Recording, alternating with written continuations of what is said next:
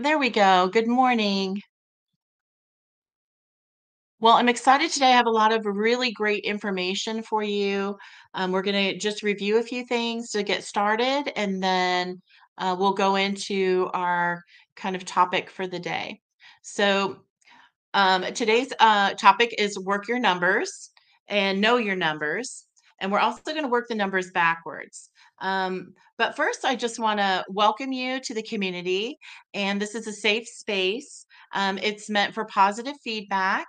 So we definitely want you to communicate with each other within the group and learn how to help each other out with whatever you're working on and that where your business, your specific business is. So we're going to recap what's going on real quick, and then we'll get into our topic for the day. So we're going to recap about the Sustainable Salon Summit. It's May 21st, Green Circle, Vish, Sustainable Beauty, and there will be speakers there educating on sustainable business practices. Now, these speakers are from around the world. So it's just an incredible opportunity to educate yourself as a salon owner, as a business professional on new sustainable business practices, what sustainability is, and how it can affect your business. And so this particular event is May 21st. It's at the Legends of the Mark in Southlake, Texas. So you want to mark that day on your schedule, make sure that you're available and that you can come on out. The evening's gonna start with education, so it's gonna be education during the day, and then the evening will culminate in a red carpet runway show with the USA's very first collection for Natural League. Uh, Also, this is a beautiful venue. It's got an indoor and outdoor space available. There's a stage. It's really an incredible location. So you'll have the opportunity to mingle and network with the professionals and also other beauty professionals as well as the speakers. There'll be an open bar and heavy hors d'oeuvres in the evening. So you don't want to miss this event. Tickets are limited, so get your ticket today. Also, I want to review just the resources that you have available to you in this community. So the first resource is the salon. So we have an almost $2 million salon. We should be hitting that goal between August and September. This salon is located in Keller. It's Head Case Hair Studio. It's a $2 million salon, and it was created with sustainable practices, with equal culture and the profitability. So when you have sustainable practices, it creates a culture because what happens is people want to be involved in something. And so when they're brought into the aspect of having this sustainable culture, it really helps you grow that whole um, opportunity to to make your business more profitable and to keep your culture and grow your culture. So that's how the sustainable practices equal culture and equal profitability. And our program is modeled after the salon.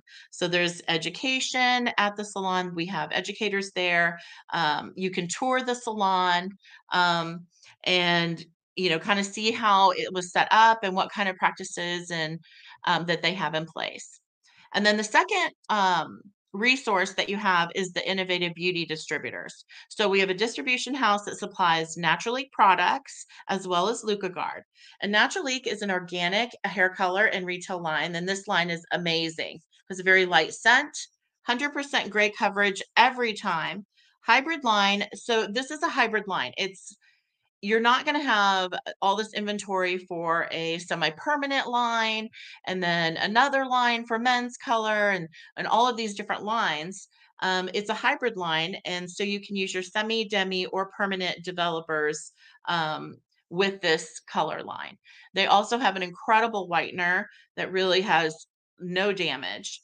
The packaging is all recycled, and it takes up less space than more line than a lot of other lines. I'm currently using the anti-hair loss system. That seems to be working really well for me. And the products are very concentrated.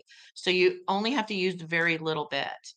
The best part is that each tube of color produces 3 to 5 root touch applications. So if you think about your tube of color that you're purchasing now, how many touch-up applications are you able to get with that color? So, our tube produces 3 to 5 retouches. So, at 15 grams for color, 15 grams for the developer for just a retouch, not a pull through.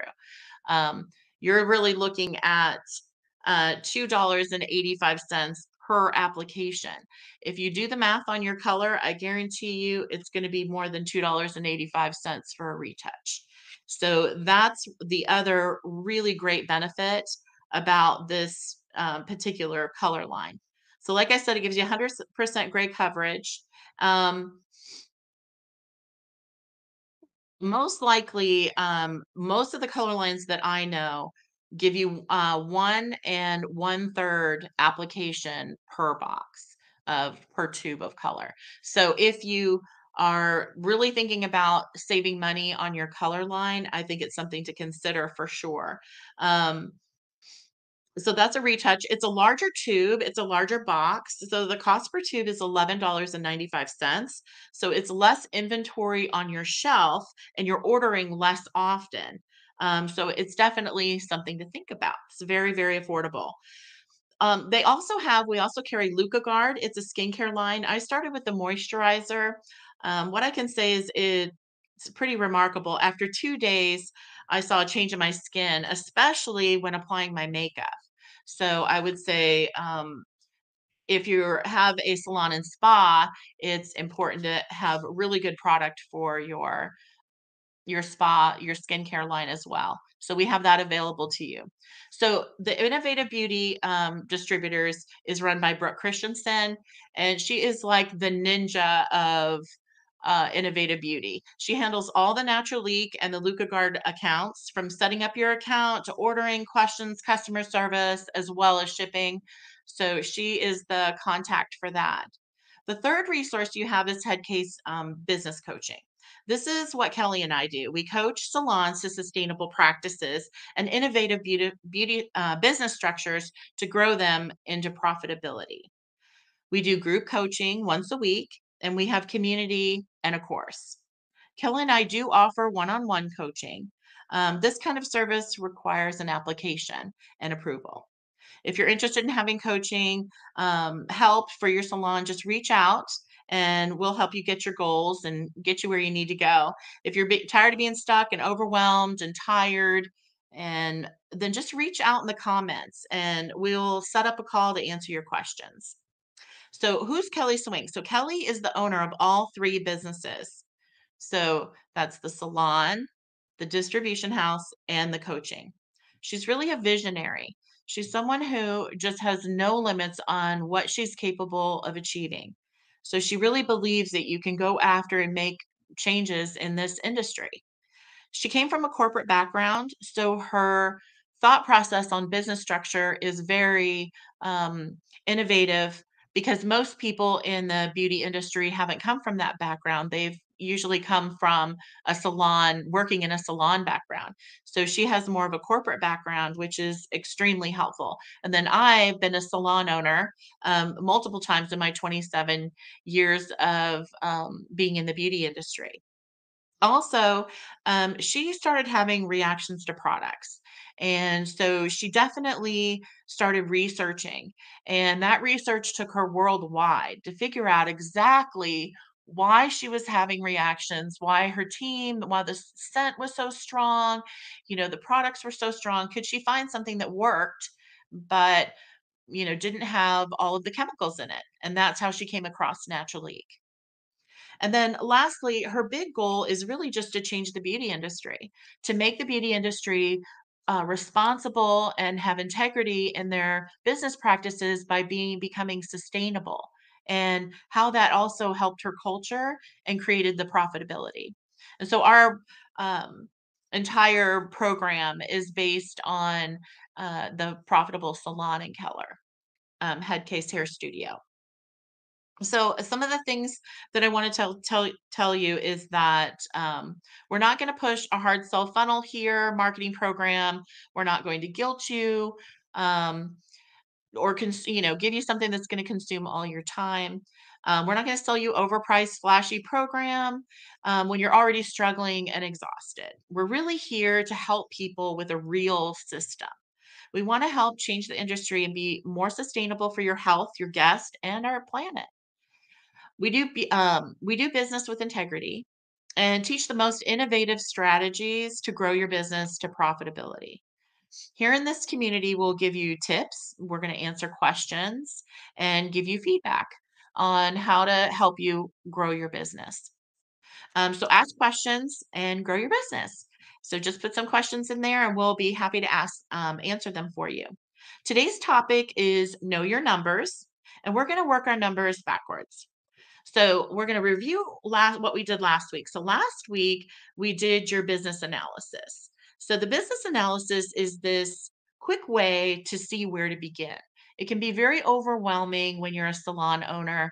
There's so many hats to wear. It's hard to know exactly where to start when you know that there's issues in the business or you're not making the profit that you're wanting. So we reviewed um, the business analysis, and that gave you kind of which areas that you needed to work on the most. And then we reviewed the goal setting. So planning ahead for obstacles that would come up, as well as aligning your values with your professional goals. So now we're going to look at your numbers. This is where it can get complicated. Many of you know how to do the math to find your average ticket. But is that the actual number that you need? Is that number going to put money in your pocket? Or even your hourly numbers. So sometimes we've all been told, you got to have $100 average ticket or $100 an hour to try and figure out really how to figure out how to bring home the money that you really want to bring home. So, which of the numbers are the most important and how do you calculate it? And how do those numbers help you? So, one problem with using the average ticket um, to set revenue goals is that it doesn't really generate how much you will put in your pocket at the end of the month. So, excuse me. So, you can set a goal for $10,000 a month. So, we're just going to start there because that's the easiest $10,000 a month. But is that what you really need? Or do you need to know how much you're going to take home? So most people, when they set a goal for $10,000 a month, at the end of that month, in their mind, they think that they're going to take home $10,000. Well, that doesn't work out that way. But what if you really do want to take home $10,000 in a month, or maybe 8,000, or whatever your goal might be? So if you were to hit $10,000 in a month, what does that look like to actually take home $10,000? So a lot of these numbers that we're using and that you're going by don't actually answer the question that you really want, which is how do I get it in my hand and not just rolling into the business? And what your true goal really should be with all of the math in there and all the facts that you need. So get a pen and paper and let's do the math. So we're going to start with $10,000 goal because that is just a simple number. And we're going to start there. So if we start with $10,000 for the goal, the process would be dividing it by 4 weeks, which would create $2,500 a week as a weekly goal. Then you would go to how many days you work or how many days you're open. So if you're a salon owner, how many days you're open, how many days you work, maybe more as an independent is how you're thinking. How many days is that? So let's just say that you work 5 days. So that's going to equal 500 per day. So now you have to hit a goal of $500 per day. And then your average hours worked per day, let's say you work 8 hours is your average. So if you were a salon owner, it would be how many stylists, how many hours are available to hit those. So you've got going to have more stylists. So average hours worked per day. So let's say 8 hours equals 62.50 an hour. So many of us have done this math multiple times. You probably already know that. So you're dividing by the month and then the week and then the days that you're open and then how many hours that you're available. per day. So 8 hours in one day. And you're dividing each time for each one of those categories. So it comes out to 62.50 an hour. So you hit that goal and you do 62.50 an hour. And at the end of the month, you don't really see a big change in your paycheck and what you're actually taking home. And the reasons for that is because you're not putting in your overhead.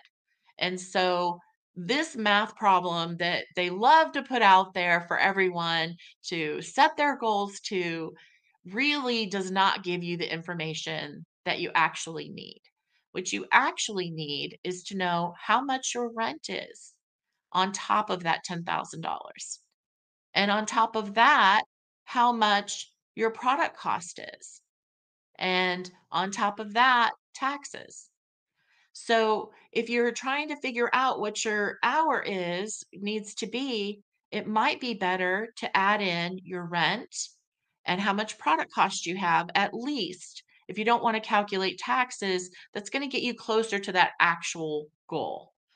So if you reach that $10,000 goal and you're not seeing it in your pocket, that $10,000, then you would need to do the math and change that $10,000 goal and you'd need to add to it. So I'm going to give you an example of that.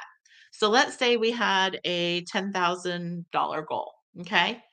$10,000 is what we're doing. I've got my cell phone right here, $10,000, right? Okay. But what's your rent? How much is your rent a month? So I'm just going to say the rent's $200 a week.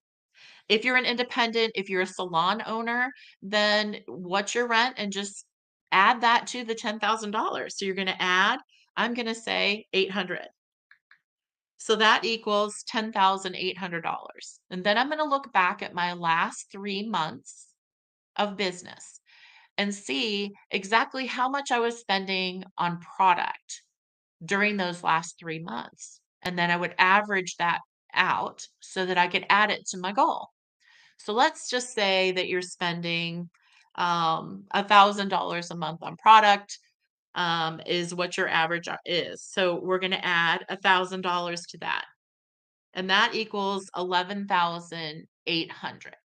Now, what about your utilities? So if you're a business owner, you're going to have utilities. If you have own a salon, if you're an independent, you won't have utilities. So you're going to add your utilities to that.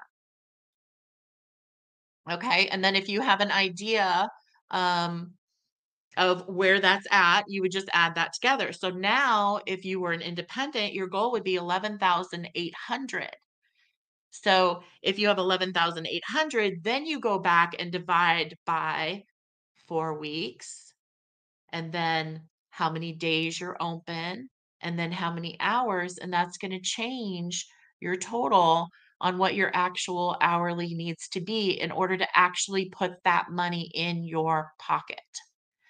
So it's very important that you see the whole picture and that you don't just, oh, I need $100 an hour because that's what I've heard out in the salon world, in the salon community, that I need $100 an hour, because it's a big difference when you actually set the goal with your overhead added to it. Then you're going to get a real number, the number that you really, really need to make decisions about moving forward. One of the things that we notice when coaching is when we talk to independents about how many days they work. Well, if you're only working 3 days a week, what would happen to your math if you added a day and figured out how to fill that day? You did some ads or did some marketing to fill that other day or to maximize your time. So once you've done this, the next thing that you're really going to look at is circling on your schedule how many hours you are not booked, because that's going to tell you how many clients you need in a month to fill your book to hit your goal. So, first, you've got to figure out the real numbers on your goal. So, if I want to take home $10,000 a month, then I have to take that $10,000 goal, add in all of my overhead, as much as I can calculate in easily to get a decent number, to get a pretty good hard number. And then I'm going to divide it out by how many weeks, by how many days I'm open, and then how many hours, right?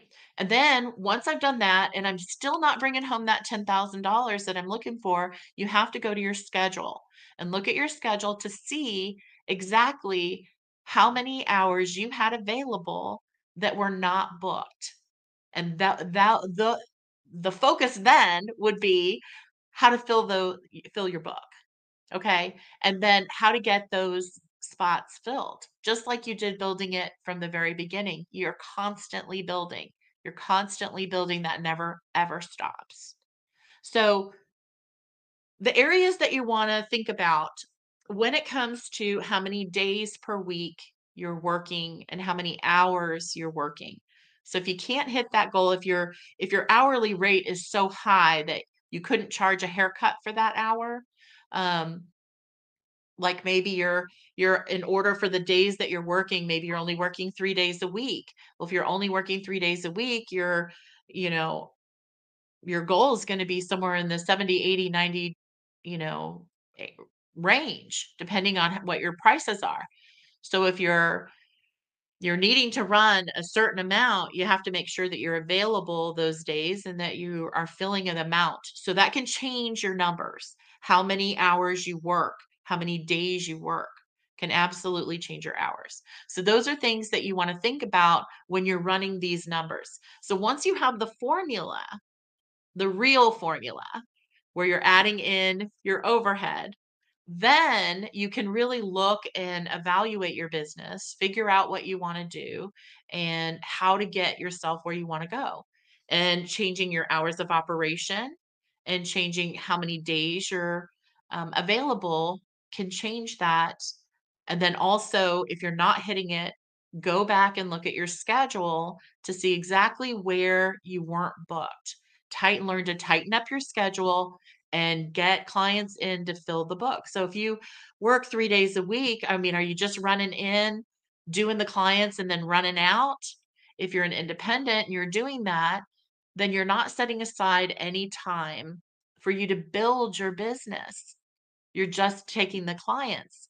And if whether you're an independent or a salon owner, you still have to build your business. There's still marketing that needs to be done and not just posting hair, but real marketing, like, running a model call or running an ad where you can really actually benefit and get some people in the chair that become customers later.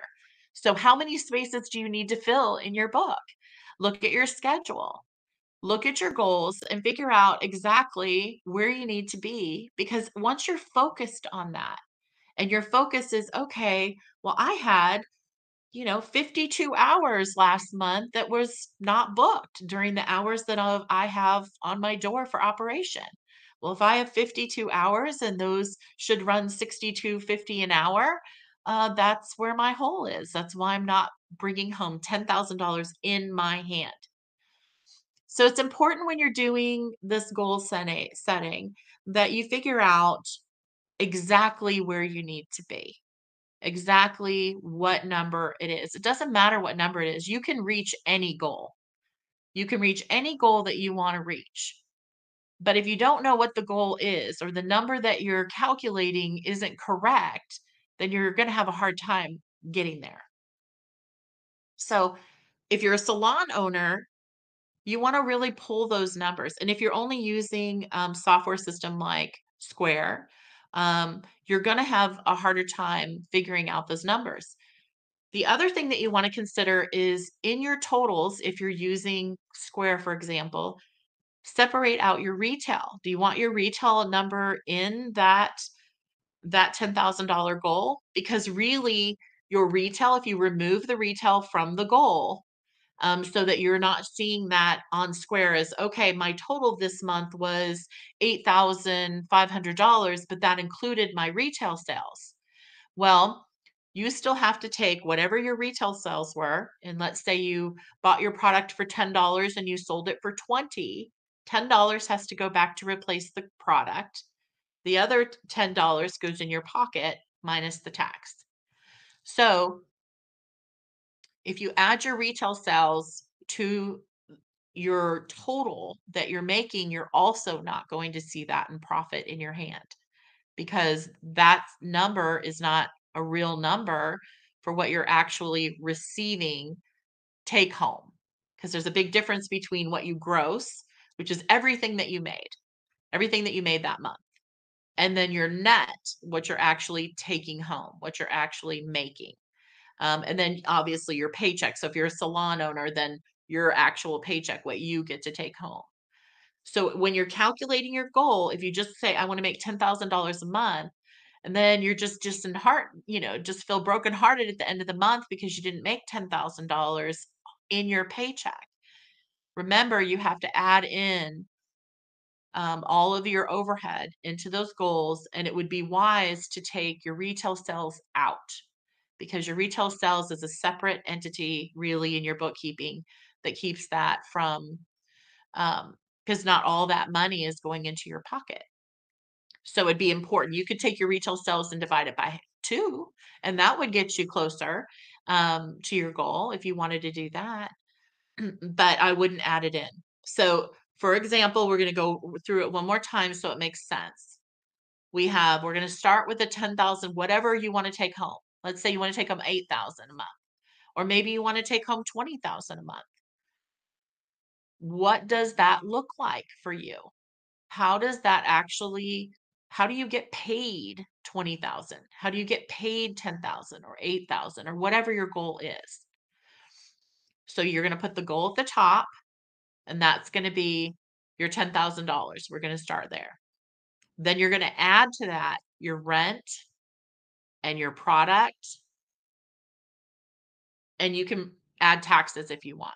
You're going to add your utilities if you're a salon owner, if you have utilities, you're going to add insurance, you're going to add and anything that is an overhead for you, your internet service, all of that. You're going to add that to it. That's your actual goal number. Now start to divide by 4 weeks. And now divide that again by how many days you're open, how many days you work. And then you're going to divide that by how many hours you're open per day, your average day. So if you work 5 days a week and you work 8 hours those 5 days, or you work however, you need to average those hours out and divide it. So maybe one day you work 5 hours, and another day you work 3 hours. So you want to add them together and divide it out. And it will tell you exactly what your hourly number needs to be. So once you know that, every day that you go in, you can say, okay, well, I only missed it by this amount, or I only missed it by this amount. But then you're like, well, then how do I get to the next level? Well, when you get to the next level, what you're looking for is how many holes are in your schedule. How many hours were you not working? And then that also will help you with price increase. So if you need to do a price increase to get your number where it needs to be to make the money that you want to make. The other thing that you can do is reduce your costs. So we talked about natural leak and the color line and the retail line and how financially beneficial it is. Maybe your color line is really expensive. Are you measuring? Are you wasting a lot of product?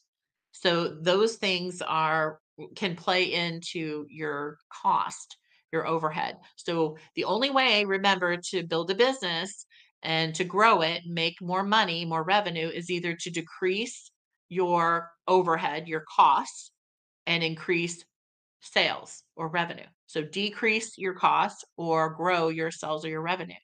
So there's the only way to increase the business.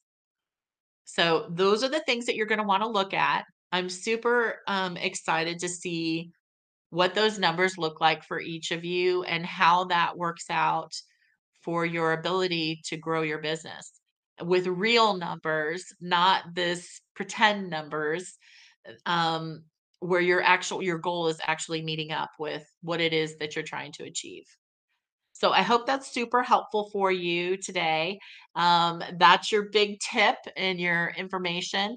Again, don't forget about the summit. Make sure that you sign up or get your ticket for that as well.